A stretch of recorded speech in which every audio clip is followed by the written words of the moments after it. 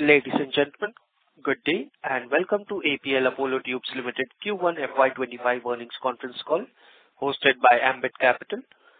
As a reminder, all participant lines will be in the listen-only mode, and there will be an opportunity for you to ask questions after the presentation concludes. Should you need assistance during the conference call, please signal an operator by pressing star then 0 on your touch-tone phone. Please note that this conference is being recorded. I now hand the conference over to Mr. Kumar Saumya from Ambit Capital. Thank you, and over to you, sir. Thank you, Yusuf. Good afternoon, everyone.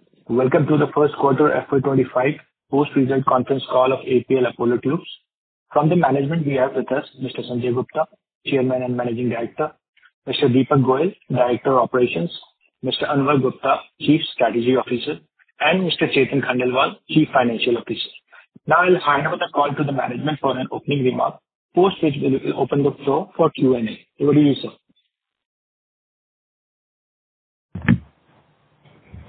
Thanks, Kumar, and thanks to Ambit Capital for hosting APL Apollo Tubes for its quarter 1 FY25 earnings call. And thanks to all the participants who have joined to attend this call. I welcome everyone and wish you a pleasant day. What a start to the year for our company with the steel prices in the reversal mode after a gap of 4 years. If you remember, we have been talking about this all the time, that in India the steel price inflationary environment has to reverse. The prices has to come at par with the global steel prices.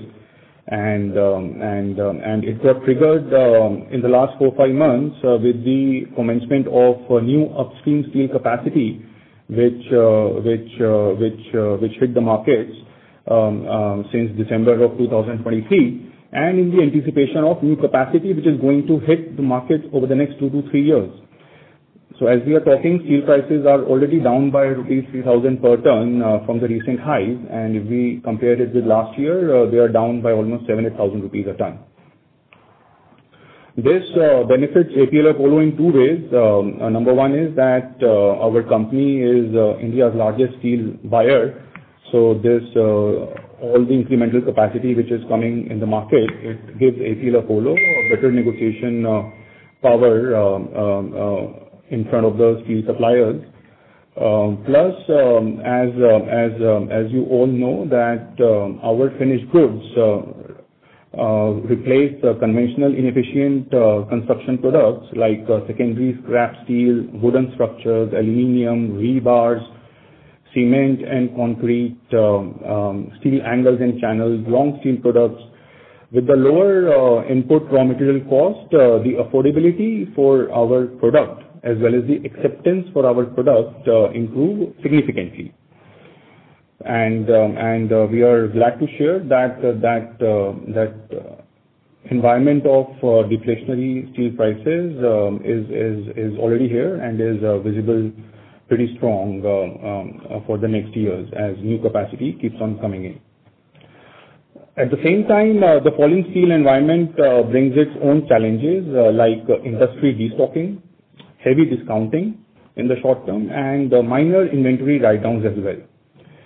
So we have geared ourselves to play on a strategy, short-term pain and long-term gain. Our assumption is that steel prices can further go down by 3,000-4,000 rupees a ton, and whatever fall has to happen, it will happen by Q2. And we see all the pain from July to September months, after which second half should be pretty solid. Anyway, our current focus is to maintain the sales volume momentum which we gained in quarter 1 with 721,000 ton sales volume. We are not overly concerned on margin expansion in the short term because we know that we have a lot of operating leverage benefits that will start coming into play as we increase our utilization levels. Coming to quarter 1 performance, I think what looks a bit weaker is our EBITDA spreads. Now the reported EBITDA of 4,183 per ton could have been slightly higher by 150 per ton. It didn't happen because we booked a notional expense on account of ESOP policy in Q1. Plus, we spent some extra money on brand campaign because we wanted to launch a few products. So that's non-recurring in nature. One data point we would like to highlight is the expansion in our gross margin spreads. It improved 335 rupees per ton on YOY basis and 442 rupees per ton on QOQ basis. This does reflect that because our new products from Raipur and Dubai plants are giving us better product mix. That's why our gross margin is expanding, although it is not visible in the EBITDA spreads yet because of operating leverage that is yet to play out. Just to point out our slide number 19 in the presentation, which shows the potential profitability and ROC profile which our company can achieve with 100% utilization levels. We have mentioned a conservative EBITDA of 5,000 rupees per ton. Please understand that we have not lowered our guidance. It is just the demonstration that even at 5,000 per ton, what kind of ROC our company can generate at a sustainable rate. Now, please allow me to share the progress in our Raipur and Dubai plants. In Raipur, we have 4 products capacity with capacity of almost 1.1 million tons. Out of these, 2 are highly innovative and 2 are value-added products. Now, coming to the heavy structural segment, where the utilization levels are around 58%.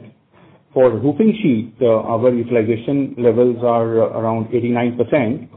For super light structurals, our utilization rate is 52%. And for coated thicker sheet, our utilization level is 48%. On overall basis, the Raipur plant is running at 61% utilization rate. Just to highlight again that 1.1 million ton of capacity is our sellable capacity, not the nameplate capacity. That's how we rate capacity for each of our plants and at the company level as well. Dubai has 4 lines which are capable of manufacturing products starting 15 millimeter by 15 millimeter till 300 millimeter by 300 millimeter. 2 lines got commissioned last year and 2 lines got commissioned just in the last 3 weeks. So ramp up is pretty strong as we speak now. With the total current capacity of 300,000 ton, the utilization level for Dubai in Q1 was around 30%. But since the 2 new mills just got commissioned, so utilization levels will improve significantly over the next few quarters. Now, if we look at the overall levers for our sales volume in the coming quarters, there are 3 which we can see through. Number 1 is the stability in input raw material prices, which will bring an element of restocking in the channel, which will boost our volumes. Number 2 is that we shall be taking market share from the secondary scrap steel, because now the pricing gap between our product and scrap steel pipe is like 5%, which used to be 20% in the last 15 months. So we will definitely take market share from this segment, which has become an equal size industry compared to our addressable HR coil tube industry. Third is that post monsoons and budget allocations, the construction sector should start doing well in India from the both government and private side. So we expect that Q2, despite these challenges, should be better than Q1, and second half should be significantly better than the first half. And based on these factors, we are confident that we should be doing 3.2 million ton of sales volume for FY25, which is in line with our guidance for this year. As far as the margin is concerned, Q2 should remain under pressure as there is a lot of uncertainty still in the steel upstream sector, how the prices are going to settle down. The dealers, the channel partners, the distributors, the retailers, they are still afraid of stocking the material. So we need to stick to our strategy of discounting and gaining the volumes. And we don't know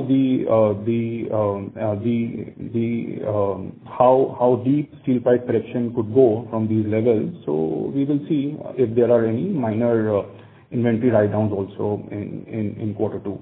But whatever has to happen, we believe that Q2 will bottom out, which will give a very clean slate for growth to our company from October month onwards.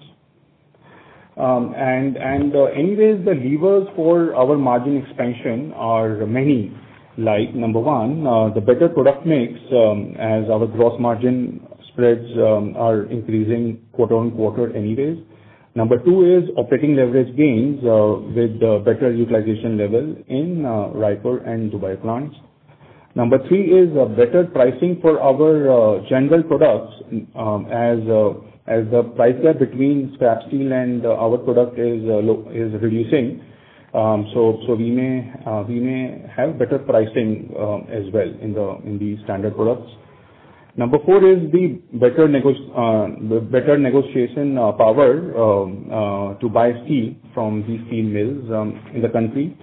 Number five is lower brand spends for the rest of FY25, whatever major spends we finished in Q1.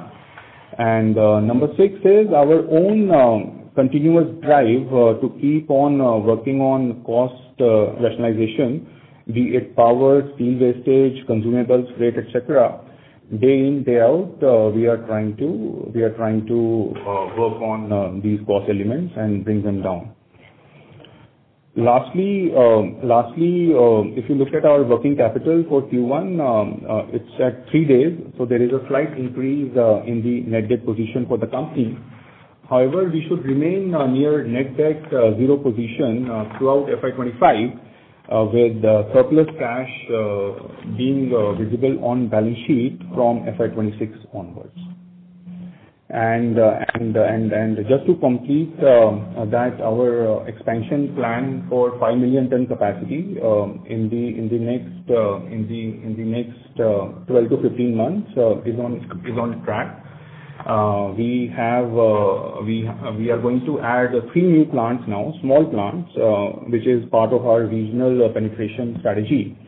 One is Siliguri to cater to East market, which we have highlighted. And two new plants, one in Gorakhpur and one in Ahmedabad. Also, we have planned to bring them on live. Gorakhpur just to cater to the Eastern UP market and Bihar and Odisha belt, which can be catered well through that geography. And Ahmedabad. Gujarat is a very good market for us. Right now, we are servicing that market mainly from our North plants and Raipur plant. So to benefit for the freight, it makes sense to have a small plant in Ahmedabad as well. So the capex is in line with like 500-600 crores what we had guided last time that is required to take us to 5 million ton. We may not be adding new mills, all the new mills for these plants. A lot of these plants we will see the shifting of existing mills from current plants to these new plants. So I guess 4 quarters down the line, we will be sitting on 5 million ton sellable capacity, which we target utilize by FY27, and the current capacity, sellable capacity, which is available with us is 4.5 million tons anyways. So idea is to do 3.2 million tons this year and 20-25% growth next year, and post that to achieve 5 million tons by FY27. That's all from our side. Happy to take questions now. Thank you very much. We will now begin the question and answer session. Anyone who wishes to ask a question may press star and 1 on the touchtone telephone. If you wish to remove yourself from the question queue, you may press star and 2. Participants are requested to use handset while asking a question. Ladies and gentlemen, we'll wait for a moment while the question queue assembles.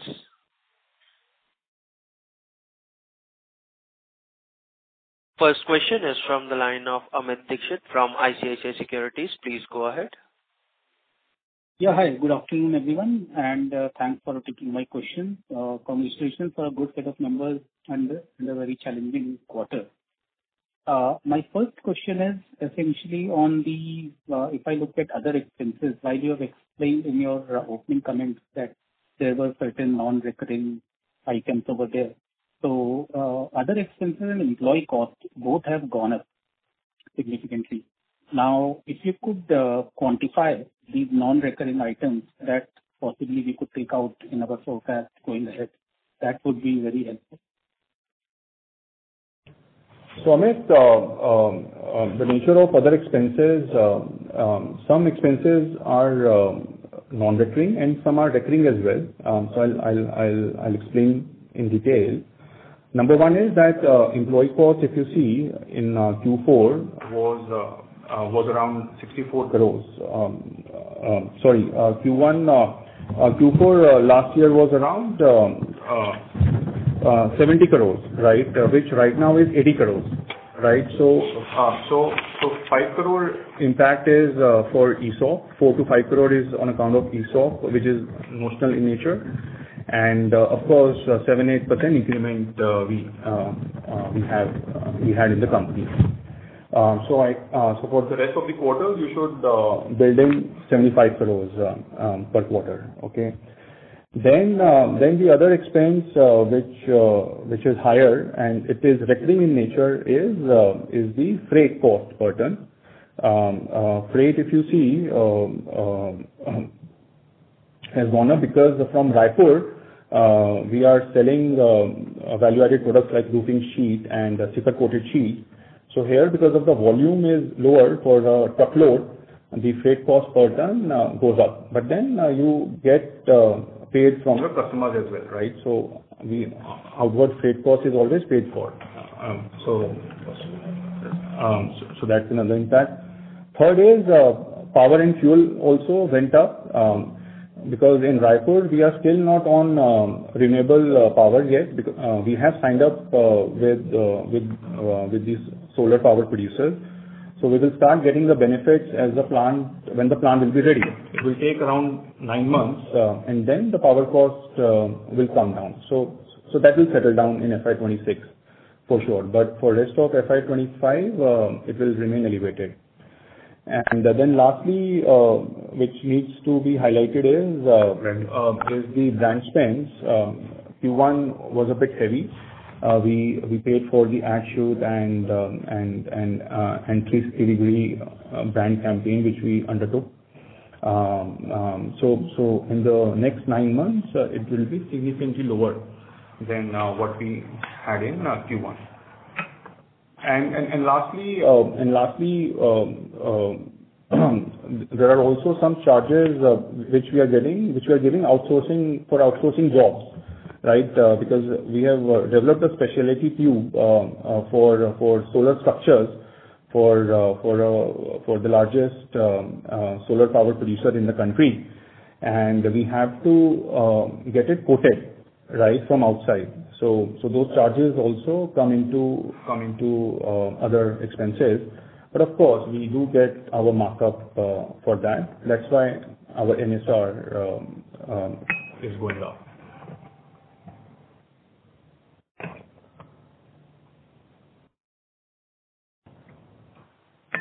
Mr. Amit, does that answer your question? Hello. Mr. Amit, can you hear us? Yeah, that does answer my question. I'm moving on to my second question now. Hello? Go ahead, please. Yeah. So the second question is, you have mentioned that there are 2 plants that you are thinking of, Gorakhpur and Ahmedabad. Gorakhpur, particularly interesting location. And you mentioned about Siliguri as well, if I'm not mistaken. So just wanted to understand the configuration of these plants, whether they will be also on DFT, and what kind of products do we intend to produce from these plants? And since you are shifting some of the capacity lines to capacity, so how will the capacity go up to 5 million tons? Just wanted to understand that. So Amit, we want to cater to both the markets. Like if we take, say, Gorakhpur and Ahmedabad. So structural steel tubes, right? We cater to two segments. One is square and rectangular. Second is circular, right? Of course, circular and square and rectangular are a major proportion of our sales volume. So any mill which is going to produce square and rectangular, it has to be DFT for us, right? And for circular, we must install the conventional one. Okay. Each of these plants will be having capacity of 200,000 tons initially, right? And some of the mills from our Bangalore plant and old Raipur plant, we will move to these locations. And 2 mills, 3 mills, we will order new as well, right? So it's a mix of everything. The objective to achieve here are two. Number one, local penetration, regional penetration, better servicing, and second is to lower the freight costs. And in terms of product, will be producing everything, whatever, square tubes, will we be producing, is there a thought process to produce sheets also, because that region might have the color-coated thin-gauge sheets that you generally produce at Raipur? No, so these are tube plants, Amit. We are yet to decide on strategy for expanding capacity for roofing sheets or thicker coated sheet, but in our grand plans of 10 million ton, right, these products don't have too much contribution. Okay. Thanks a lot. That's very helpful, and all the best. Thank you. Thank you. Next question is from the line of CA Garvit Goyal from Invest Analytic Advisors LLP. Please go ahead. Hi, am I audible? Yes, you are. Good afternoon, sir. Just one question on the EBITDA per ton, like you guided for 3.2 million tons volume. What is the EBITDA per ton guidance for this year?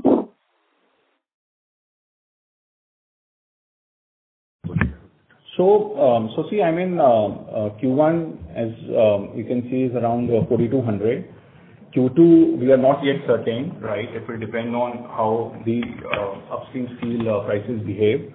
But our endeavor will be to at least match what we did last year, if not improve that. I think during October investor call, we will have a better idea of EBITDA per ton. Thank you very much, sir. All the best for the future. Thank you. Next question is from the line of Gagandeep from Invest Analytic Advisors LLP. Please go ahead.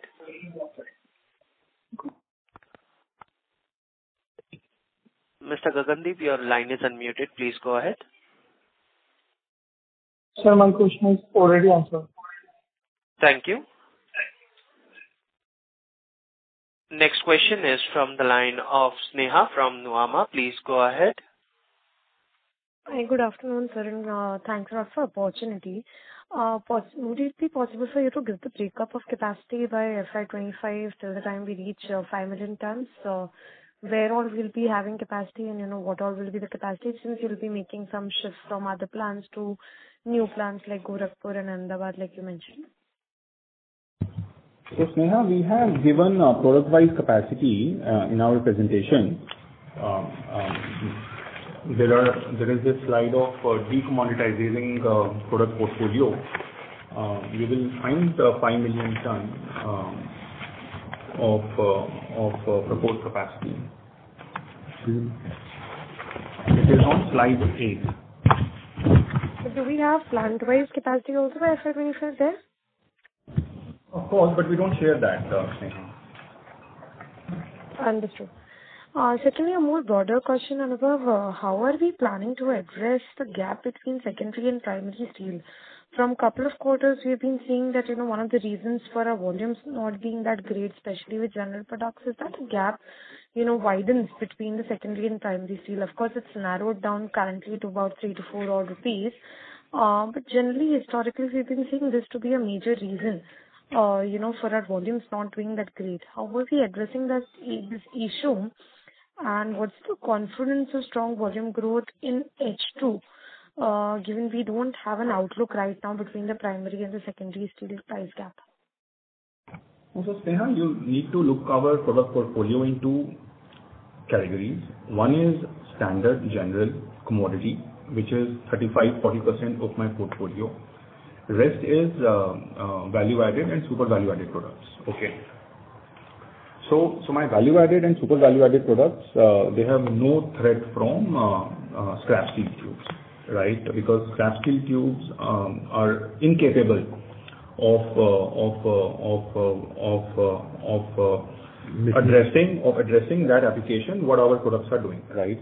So the competition which we face from scrap steel tube is general, right? And this is one segment. If you look from FY20, we have not been able to grow this segment, right? From FY20, if you see, my general sales used to be like 0.9 million ton, and last year we did 1.1 million ton. So there is hardly any growth, right, in general segment. And this is because of availability of low grade scrap steel tube product which is available in the market, where the manufacturers and the dealers are taking benefit of price gap, right? And why this happened over the last 5 years is because HR coil prices in India, they have been on the inflationary mode, which was triggered by Corona, right, in 2020. Then in 2022, Russian-Ukraine war, which triggered further the steel prices to go up globally. HR coil, which used to be 35,000-40,000 rupees per ton commodity before Corona, it went up to like 65,000-70,000 rupees per ton by mid of 2022, right? But the cost of production for scrap steel, that remains stagnant. So that's why the gap, right, which used to be like before Corona also, the gap used to be rupees 5 per kg, but it shot up to 20 rupees per kg. And that's where these small steel melters in Raipur belt, in Mandi Govindgarh belt, in Chennai belt, they popped up because there was this arbitrage, right? But we were of the view that this steel price inflation is not sustainable, okay? And we are seeing that being reversed already.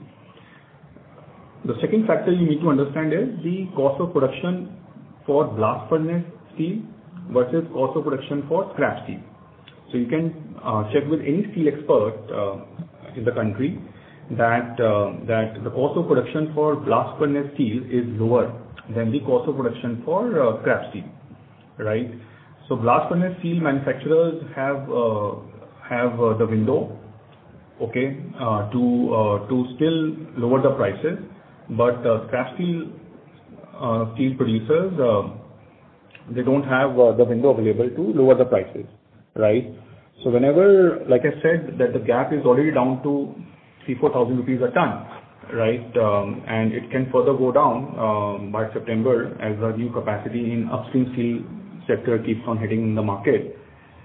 So we are fairly confident that HR coil will substitute the scrap steel tube, and then we are also taking initiatives like making the consumer aware about the poor quality of scrap steel what they are using, right? Because ultimately structural steel, whether it is for handrails, for fencing, for doors, etc., right? If it is not of a very good quality, there is always a chance of an accident, right? So we are making the consumer aware. Secondly, the level of pollution which these small melting shops they pollute the environment. that's also very, very hazardous, right? And the government, given the fact that they are pro-climate, they are taking all the steps to improve the environment in the country. So I guess at some point they may also take this step to halt this highly pollutive industry.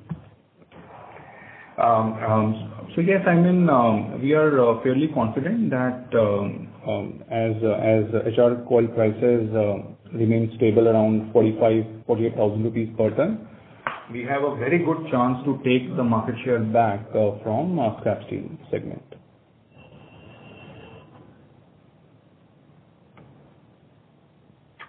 Understood, Anubhav. Thanks a lot, and all the best. Thank you. Next question is from the line of Kunal Kothari from Centrum Broking. Please go ahead. Yeah, thank you for the opportunity. My specific question is regard to the Apollo Tricore. As we see on a year-on-year basis, the volume are stagnant, but on the margin front, it is down significantly. In the trend that we are seeing in this particular segment for last year, it's just a downward slope.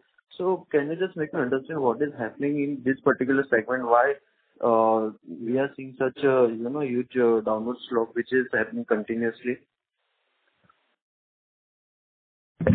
No, actually, you need to tell me the product segment now, because Tricore products got divided into two categories. One is light and second is rust proof. So which segment are you catering to? Rust proof. Okay. So yes, rust proof is our zinc coated pipes which are mainly sold in the coastal markets. Right, there the standard black pipe doesn't work because of the moisture in the environment. So the fabricators need coated products, right? So that's where we sell our rust proof. Now this segment, if you see, it has a pressure of aggressive sales growth because right now the market is constrained towards coastal markets only, right? Although we are making a drive to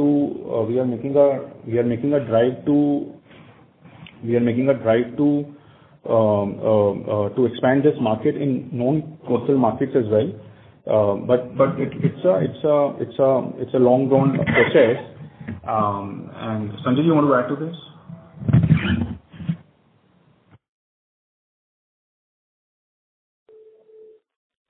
Growth being.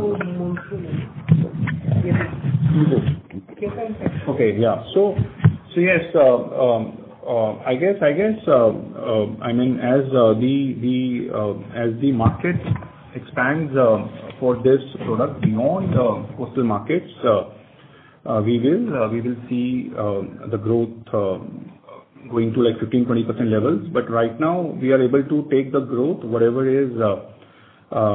the coastal markets are growing at a natural rate. I understand, but any specific reason that we used to have margin 7,000 to 8,000, then last year was around 6,000 to 6,500, now it is below 5,000 rupees per ton. Are we losing the competition to other players in the rust proof segment? What is the core reason for such a steep decline? Okay, so if you compare it with the margins which were like 2 to 3 years back, 7,000 to 8,000 rupees per ton, at that point of time, what was happening was that in India, after COVID, the Indian steel producers, they started exporting coated coils, okay, in international markets. So that brought the short supply situation in India, right? It benefited Apollo because we had our in-house galvanization plants. Okay, we used to buy bare HR coils and galvanize those coils and then converting those coils into coated tubes. When there was a shortage of galvanized coils in the country, our competitors were buying expensive coils from the market, and then they were converting the tubes, right? So we had a very good arbitrage for 3-4 quarters in that segment, and we have highlighted that in our investor calls earlier as well. Now that situation got course corrected right? Now the galvanized coil prices have come down in India, and the arbitrage, the benefit what Apollo has for having the in-house galvanization unit. So that's now at parity with our competitors. And of course, yes, competitors have also put up the galvanization mill, right? So yes, I mean, it's a competitive market, but we are maintaining our market share of 65-70%. If you do some channel checks in strong coastal markets like Kerala, Mangalore belt, Goa belt, right? We continue to have a lion market share there. But yes, I mean, to grow aggressively in this segment, we need to create this market beyond coastal markets, which we are working on. Okay. Thanks. Second question is in regard to our overall capacity. You mentioned that currently we have around 4.5 million ton, right? So, firstly, like, from previous call, what I remember is that we were at 3.8 million ton. So this around 0.6 million ton, where it has been added, and additional 0.5 million ton you are going to catch up in next 12 months. So where it is going to come? Right. So this is across the categories, right? Actually, the data point of 3.8 million ton in presentation is old one, right? Right now we are almost near 4.5 million ton, and it is across the categories. We can share the updated product-wise list to you separately. Okay, sure. Thanks a lot. That's all from my side. Thank you. Next question is from the line of Aditya Welekar from Axis Securities. Please go ahead. Yeah, thanks for the opportunity. So my question is with respect to EBITDA per ton shaping up for FY26. How do you see that? And this is in context of our value-added product share. So how do you see our VAP share increasing in FY26 in the context of any market creation, any visibility on the ground that you see that the VAP share will increase and that will aid our EBITDA per ton going forward? So definitely, if you look at our VAP share from Dubai and Raipur plants, right, as those plants are ramping up, we have been giving the data point of utilization levels, which you would appreciate that quarter on quarter, the utilization levels are going up, and our gross spread per ton is also improving quarter on quarter. So we are continuously working to create the market for innovative products from Raipur, whether it is for the heavy structural pipes or the thicker coated sheet, which are like the two most innovative products from Raipur, and Dubai also with introduction of sizes up to 300 by 300 mm. The mill commissioned last week only. We are seeing a very good order inflow for that mill in particular. So yes, I mean, this 65% of our portfolio, that's our crown, right? And we continue to work to improve the sales in this segment. Will it be fair to assume EBITDA per ton reaching near 5,000 rupees per ton in FY26? So see, I mean, if you look at the sheet, right, where we have mentioned like how we can reach 5,000 per ton, right? It's a question of like, you know, how my plants are utilized and what kind of operating leverage benefits I get, right? But if market becomes stable, right, in Q2, which we expect, right, Q3, Q4, we start doing 800,000 ton, 850,000 ton kind of quarterly volume, then yes, APL is capable of throwing 5,000 per ton EBITDA during those quarters. By FY26. Understood. My second question is with respect to the net debt. So, means what I understand is that the working capital should come down because the steel prices have gone down. and that should not be the reason for increase in the net debt. Is it correct, or is there anything else which I'm missing here? So see, last quarter our working capital day was 0, now it is 3, right? So it's a very minor movement, right? There are multiple factors, like you have to collect payments from your clients, some of the projects where there is like 4-5 day delay, that's all, right? And secondly, to answer your question on inventory, yes, so you will see the devaluation in inventory going forward because prices have fallen recently, right? So on the balance sheet, it is on average basis. So as we close September balance sheet, we should see some devaluation in the inventory levels. Okay, and that should drive our net debt down to 0 level again. Like I said, 1.5 billion INR on a balance sheet size of like 50 billion INR, it's almost 0, and we will stick to net zero balance sheet for the rest of FY25. Yes, but it should be near 0. Yeah, thanks a lot. That answers my question. Thank you. Next question is from the line of Kunal Vora from White Whale Cap Partners. Please go ahead.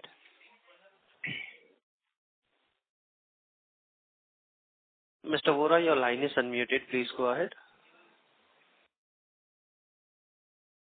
Hi, this is Hardik Doshi.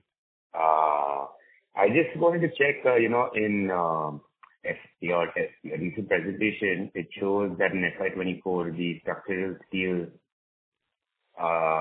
size for the scrap steel is about 4.5 million. And in the previous, in 2023, it was 3.6 million. So is it correct that the scrap steel has grown by 25% in FY24? You'll have to repeat the question, sorry. Yeah. So in a recent presentation, when you're talking about the structural steel tube market, right, you're talking about it's 9 million tons, out of which 4.5 million is scrap steel-based tubes. The same presentation, previously indicated that it was 3.6 million in FY23.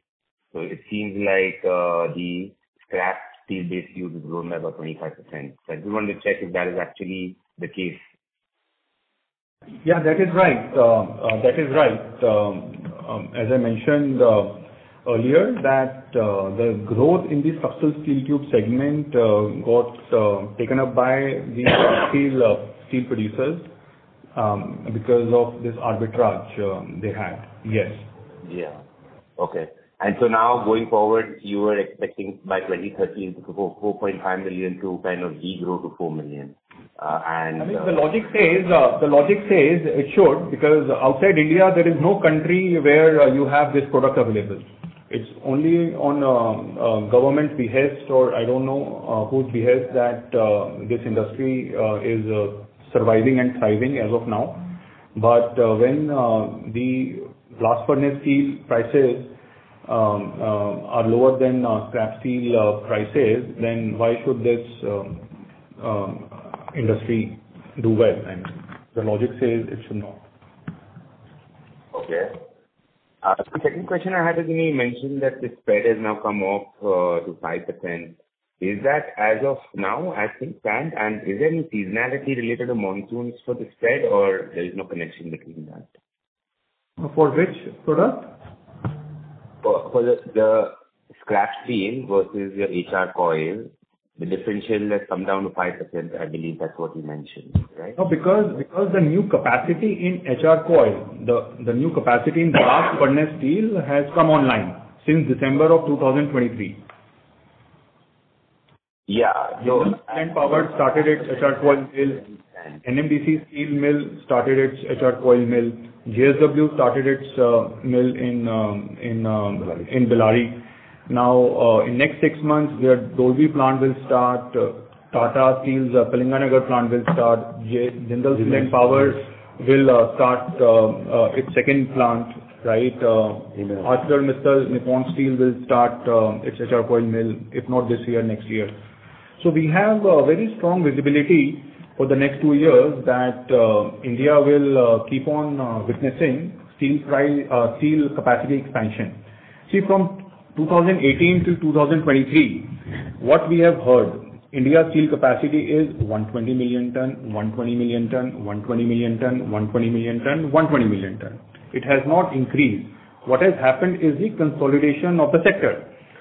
SR Mill got acquired, Bhushan Power got acquired, Bhushan Steel got acquired, Monet Ispat got acquired. A lot of mills which got sick, they got acquired, they got consolidated, right? And it takes 5 years for any greenfield plant to come online. JSW, which was expanding from 2018, Tata Steel, which was expanding from 2018. So those plants are now coming online. So from 2023 December till 2025 December, HR coil capacity from blast furnace should increase by 50% in the country, right? And when cost of production for blast furnace steel is lower than cost of production for scrap steel, then why should scrap steel be sold? Number one. Number two, when scrap steel production is such highly pollutive industry, why it should survive? Number three, when it is such a poor quality product, why government should allow this to survive, right? So logic says that this segment should not be growing, right? Going forward, let's see. Okay, got it. My last question is, within the organized space, your competitors have announced a lot of expansion plans as well. So how do we plan to kind of keep up our differentiation, market share, and do we command a pricing premium to our competition, and how do we plan to sustain that? It's a good question. It will be good for every one of us if you could highlight what kind of players you're talking about who are expanding the capacities, so that we can answer the question accordingly. Because all these steel pipe producers, right? No one is as unique as Apollo in terms of focus on the structural steel tube segment, and that too from HR coil. So you need to see that if you're talking about someone who is good in API pipes, oil and gas pipes, water transportation pipes, or in scrap steel pipes, then he's not my competitor. My competitor is a manufacturer who is using blast furnace steel from top 5 producers in India, and he's making structural steel tubes, right? Where I command, if not 90, at least 75% market share. Of course, that's our gut feeling. We can't put this in writing, but if we talk to 200 of our top customers, top dealers, we get this sense. Okay. I mean, I was talking about guys like JPL, and a few of these other guys that have announced. Right. So again, JTL is a scrap steel tube producer. Recently, they acquired a steel melting unit called Nabha something, right? So it's a scrap melting shop, right? So again, I mean, the point I'm trying to make is that they may do well in their segment, and we wish everyone good luck. But you need to see that what expansion they are doing in HR coil tube segment and in structural, not water transportation, not oil and gas, not automotive precision tubes, but structural steel tubes. Okay, got it. Thanks so much. Thank you. Next question is from the line of Mayank Bhandari from Asian Market Securities. Please go ahead. Yeah, thanks for the opportunity. Sir, my first question is on the numbers you have given on slide number 19. APL's Q1 FY25 working capital goes from minus 25 crore to 456 crore at full utilization. Can you explain that much of jump? Yeah. Yeah. So even this we have taken conservative, that for APL we have taken 5 days of net working capital, and for new plants we have taken around 7-8 days, 10 days of combined working capital. So again, these are conservative numbers. Okay, not in line with what we are at today. Similarly, like we gave conservative EBITDA number as well of 5,000 per ton. So yes, I mean, this is just to demonstrate, even at conservative numbers, what we are going to achieve. So yes, I mean, as per current run rate of working capital, the working capital requirement will decline significantly. So the newer projects, working capital requirement is lower. Of course, yes. Apart from Dubai has, of course, higher working capital compared to India, but our Raipur plant should be more or less similar to what APL Apollo is. And also from the Dubai plant, what is the visibility on the export ramp-up? Whether it's from the Indian plant? Right. No, so idea to go to Dubai and put up the plant is to expand in the Middle East market plus the international markets of US, Europe, etc. Right. The strategy here is first we wanted to install and commission all the 4 mills, which happened like just 2 weeks ago. In fact, just a week back, our 4th mill was commissioned last week only, and now the sales team is all out in the market, right, booking orders for those mills, promoting the product, because this 300 by 300 dia size, we are amongst the only company in Dubai which is offering this size, right? So ramp up will happen. Our strategy is that by FY27. Right, we should be able to utilize all 300,000 ton available capacity to achieve our sales volume. Okay, and sir, if I were to look at the presentation and in the applications on slide number 45, you have given certain ongoing inquiries, and it says that 220,000 tons of heavy structural steel tubes are required for about 42 million square feet visibility. Just to understand it better, if I derive a per square feet number of almost 50 kg per square feet, would be a correct metric to understand this? 5 kg per square foot. Yeah, 5 kg per square foot. Hello, am I audible? Yeah, that's right. 5 kg per square foot. So, just this is 5 kg per square foot for, let's say, high end of application, which is data center, aviation. What would be for different segments? Will it be different? Yes, so it depends on the load of the structure, right? For data center, the consumption could be as big as 20 kg per square foot. For a plain vanilla warehouse, the consumption could be 1.5 kg per square foot. But on an average, the high-rise building of say 5-story, 10-story, the consumption comes out to be 5 kg per square foot. So this is the average number. Sorry to interrupt, Mr. Bhandari. May we please request you to rejoin the queue for any follow-up questions? Okay, thank you. Thank you. Next question is from the line of Abhinav from Standard Chartered Bank. Please go ahead. Hi, sir. Just wanted the breakup for APL Apollo building for sales volumes and EBITDA in Q1. So, see, I mean, we cannot give you the absolute number, but we have told you the capacity available and the utilization level. So please calculate based on that. So 194,000 volume you have given for Raipur and Dubai. So Raipur would be how much out of that volume? 90%. Okay. And the utilization that we are calculating, is it on 1.1 million or 1.5 million tons? That 1.1. 1.1 for Raipur and 0.3 for Dubai.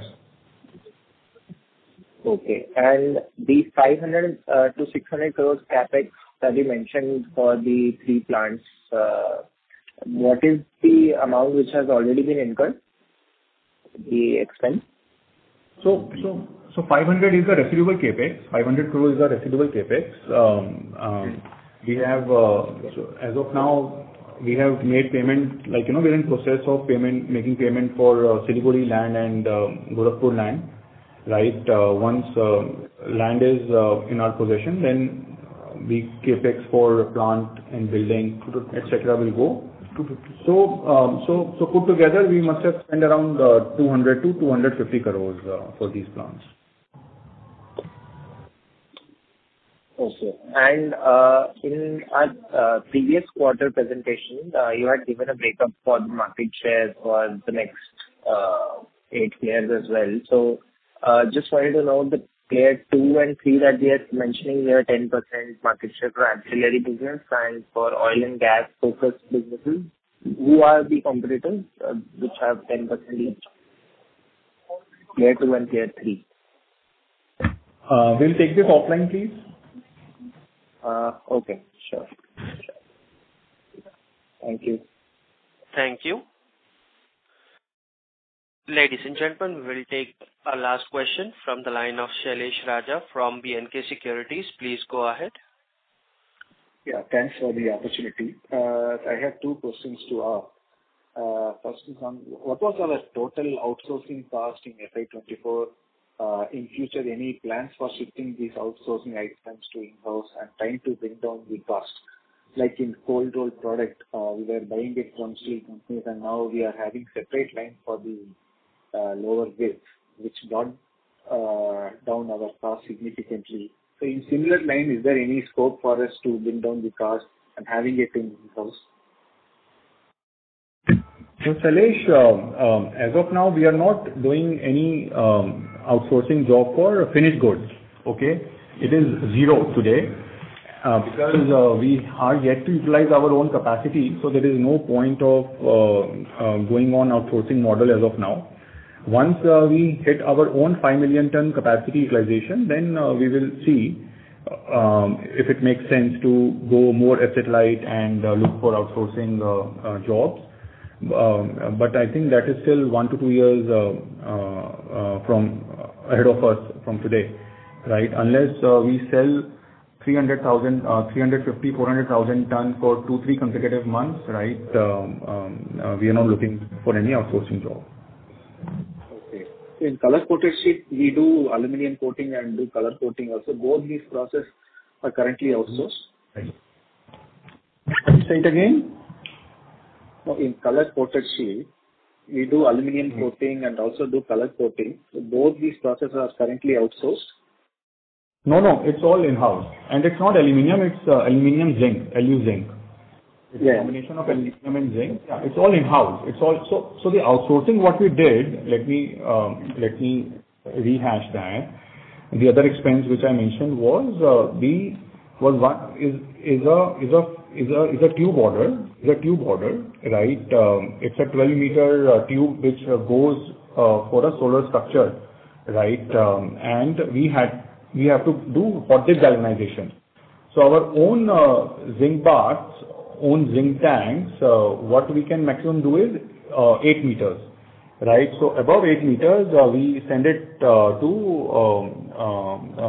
small units near our plant for outsourcing jobs. So this is only for that product. There is no other job work which we do for any segment or any client. It's specifically for that solar structure order. Okay, got it. My second question, could you please talk about the exports business opportunity for the high dia tube? So 300 truck, 300, 500 truck, 500 global players are making 15 rupees EBITDA.